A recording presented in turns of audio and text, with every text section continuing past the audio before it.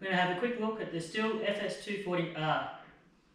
It's 2.3 horsepower, which I think is 1.7 kilowatt, 37cc engine. It's the top of the line loop handle out of the Stihl range. It's so far my favourite whip snipper I've ever had. The power is there when you need it, and you can also feather the throttle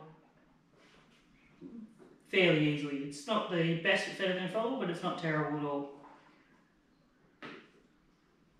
It has the stop start feature of all Stihl equipment now. The automatic turn off choke, like all Stihl equipment now. There's not much to say about it. All Stihl equipment's fairly similar, but this has got the power to get through the normal jobs.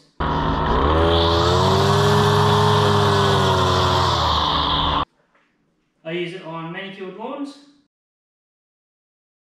and I use it on the heavy overgrown lawns.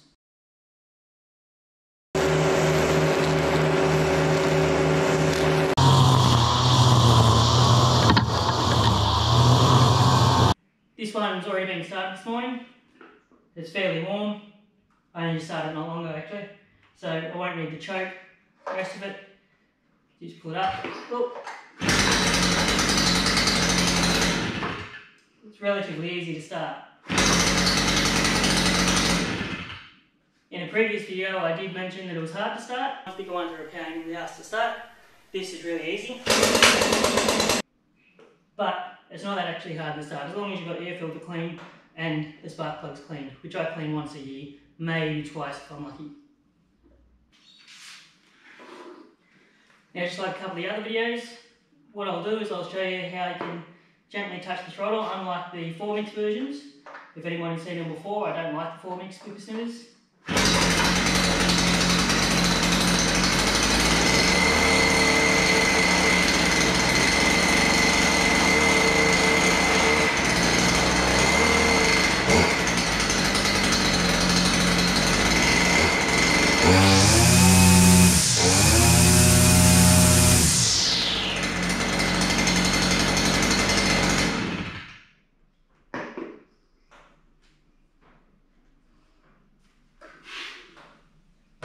There's not too much to say.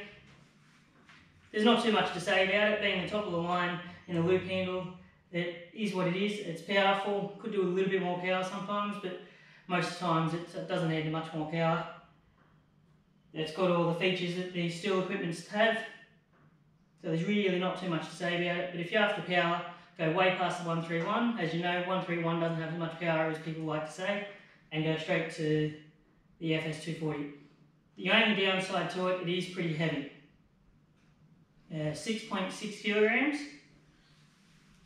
But the trick is to eat some steak and lift some weights. My wife uses one all day, every day.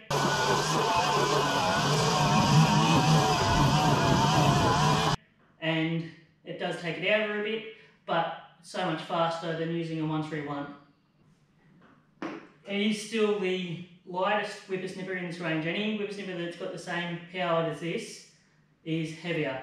So true to Stihl form, they do run the best power to weight ratio. There's really not much to say about this one, as it's heavy, the power's there. I use it on 5-acre jobs, I use it on tiny little small postage size lawns. One thing I've noticed with a more powerful whippersnipper, you go through so much less cord. When you've got the 131, you end up having to take 2 swipes, so whereas this one, you just walk along. It might not make sense to a lot of you, but others will understand that the more power you have, the less whippersnipper cord you go through, and it's dramatic. I use probably half as much as I do if I was to run the 131 or the 94s. We had 2 of these. The first one we bought, we had a Fs250 and an Fs131r, and the Fs131r wasn't keeping up to the 250.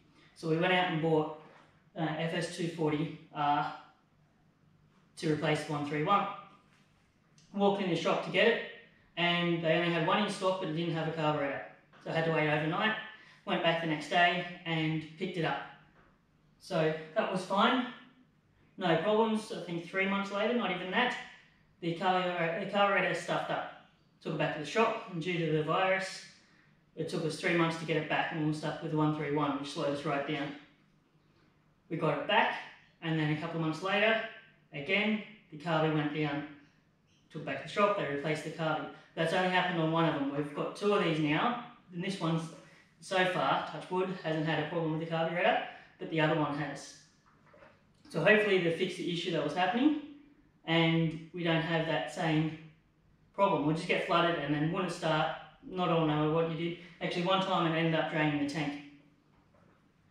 The Stihl shop said that it siphons out once it starts, it won't stop, something like that. That's one of the major issues I've had with it. But in saying that, I think they've rectified the issue because we haven't had a problem with the second Fs240r.